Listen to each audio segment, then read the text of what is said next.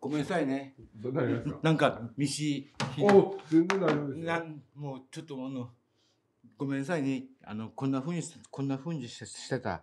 わからんとった。ね、大丈夫ですよ。だけんごめんなさいね。今何の電話。なんといて。取ったらいか NG 上半身をちょっとまだパンプしてる案件が筋肉は全然だから。名前は畝木俊彦です。もうすぐ59歳です。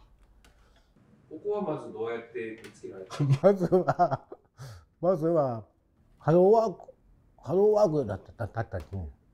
まずはバイトとして昼間をここで働くようになったんです。今何の電話がかかってきてたんですか。いや、不足分ですよ。一人前足りないっていうので。誰からかかってきたんですか。野田さんっていう。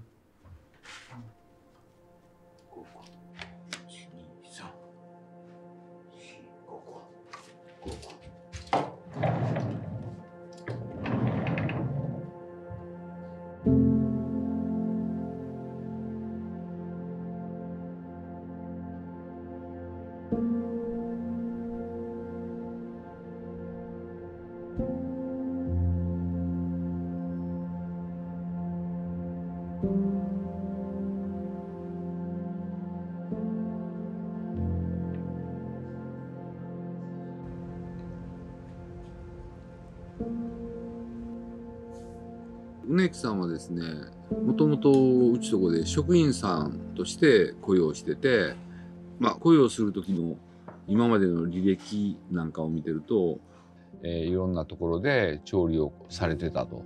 若干1年ぐらいずつで辞めておられるのでなんでかなっていうのはあったんですけど、その履歴を見てる限りはすごくちゃんとしたところで働いておられたので、なんでかなっていうのはありつつも採用したんですけど。高校は卒業しました。で18からもうすぐに和食の方でずっとあっちこっち勉強でずっと行きました。で料亭とかも行きました。でホテルとかも働いて、あとレストランとか洋食のところも勉強しました。勉強するいろんな料理を勉強したいと思ってあちこち行ってしました。で博多の方で自分は屋台を商売することになったから、それでラーメンの修行をしました。でラーメンの修行をして屋台を開業しました。屋台ははいどれぐらいって言われましたか。3年半から4年ですね。屋台を辞めた理由は新しいライブハウスの話があったから、そこでライブハウスをしたかったから、そこで店を辞めて売ってからライブハウスをできるようなしました。ライブハウスのどれぐらいやったんですか。2年ぐらいですかね。やっぱ儲かりました。でやっぱ商売して儲けるとやっぱし変なことになりますね。やっぱし変なことばっかりすることになって。例えばどういう変なこと。やっぱし博打とか行ってやっぱ飲む打つ買うになって。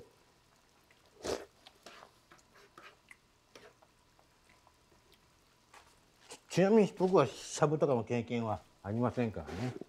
薬物の経験は。まっすぐという言い方をすればまっすぐなんですけど、まっすぐ以外は見えないんですよ。だから全体を捉えるとか、周りに配慮してとかっていうのがそもそもできない、しないとかっていうレベルではない、できない。学生時代は普通でしたね。やっぱ変わっとったですね。やっぱしなんか人とは違っとったみたいですね。でちょっとこの人は利用者さんがその症状を持っている利用者さんに少し似てるけれども、何かしらのその病気があるっていうわけではなくて、僕の感覚では発達系の人だ、発達障害が少しあって、でそれが今までその一般就労をいろいろしてきたんで、そこでそのいろいろ負荷がかかって、自分なりにその中でやるにはこうした方がいいとかいろいろ考えながら、今みたいな形態が出来上がってるんかなと思ってたんですけども、その時はやっぱ自分今に分かったんだけど、やっぱし発達障害があったもんですから、発達障害っていうのがあるから、それがあまりに強く出てるもんで、周りの人とうまく言ってなかったんですよね。で、ただそこで脳梗塞になったんです。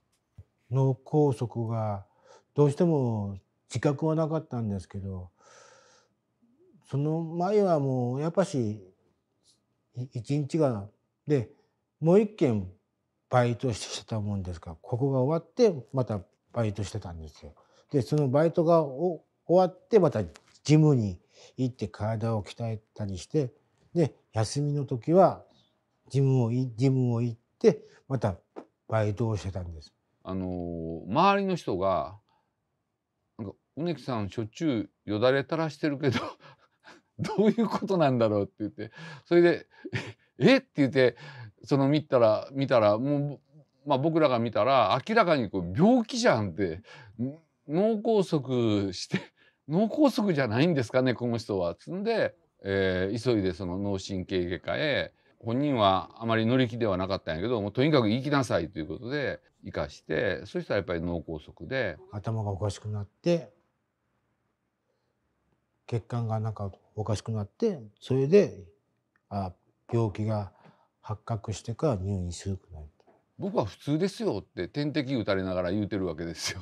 でいや普通点滴打たれながらベッドにいてて普通ですよって言われても難しいでしょって、それはそのように捉えるのはっていうことでいろいろ話をしてたら、そういう自覚症状もなかなか自覚症状があるいうことは客観的に見る力があるっていうことなんで、そこはどうもないと、もう自分が前向く力だけしかないっていう感じなんですね。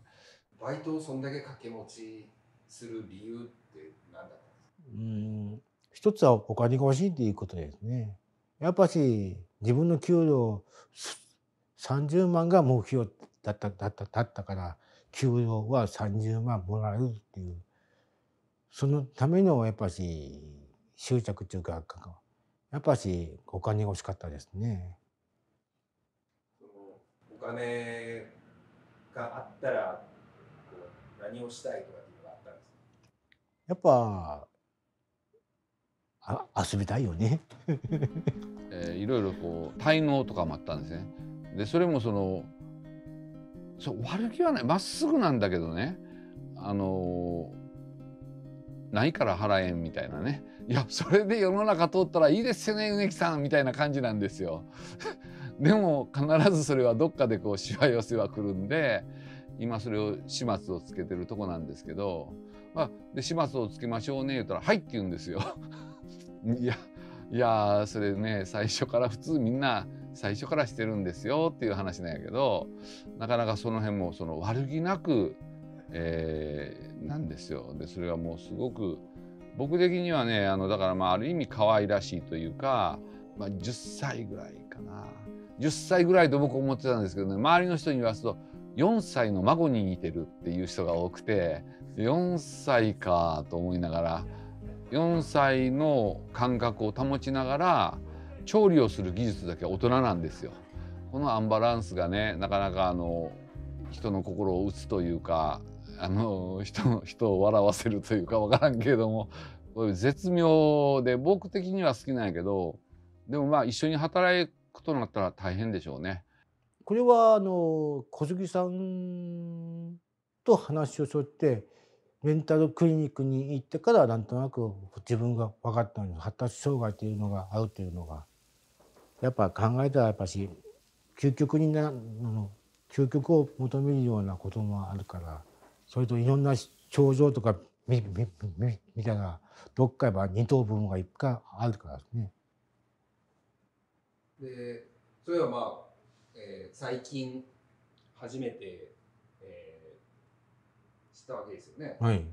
それ、まあ、発達障害かなと思った時にこうどう思われましたか、畝木さん。はい、やっぱしかなと思って、やっぱしかなと思ってるんですね。やっぱどっか違うなっていうのは分かって、まあそれも一つは自分の個性として理解してるけん別にいいやと思ってます。まあ、畝木さんはね、これはもう完全にその主観なんですけど、チャーミングですよ。まずね、僕らが雇用する時の基準、まあこれ僕らがっていうか僕がですね、基準として嘘をつかない人は安心して雇用できるんですね。で、もし結果が芳しくないとしても、それが意図的でないことであれば、それは間違い、ただの間違いなんですね。で、嘘をつかれると、それが故意にあったのか、実際その時間違ってそれをカバーするだけの話なのかっていう、そこのところがあやふやになってしまうんですね。で、畝木さんは、嘘はつきませんっていうか、嘘をつけないんですよ。まあ、そういう意味でチャーミング、すごく。今まで自分が悪いことをしてきたことが走馬灯に出てきたから、むっちゃこれはいかんわ、本当明日が見えんっていうのが本当に怖かったですよ。その時に分かったのはやっぱ皆さんへの感謝ですよ。ここに来てから感謝ですよ。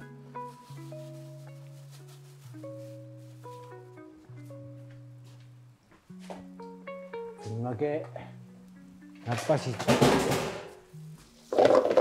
感謝しかないですよ。だけ今からないけど人にありがとうっていう言葉を大事にしとかんと、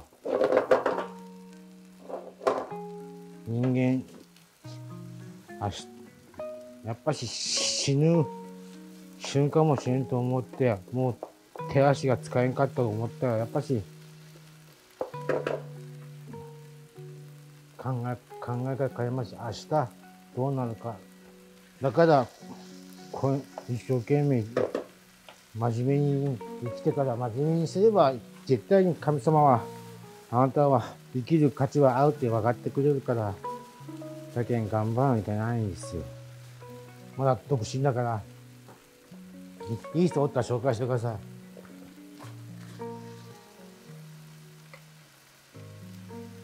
モコズキッチン。いいな。あとは何かあります？質問は。いっぱいありますよ。言ってください。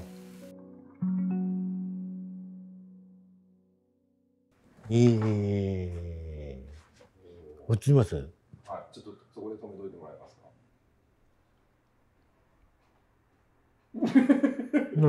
いいですね。あれはそのまま。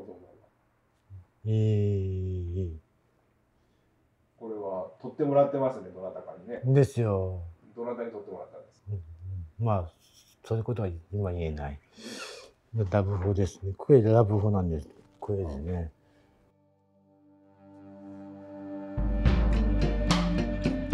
脳梗塞になられた時にひどい話かもわからんけどチャンスと思ったんですよ。利用者になりませんかみたいな話ですよ。スタッフから利用者として見られるのはどうも苦手なもんですね。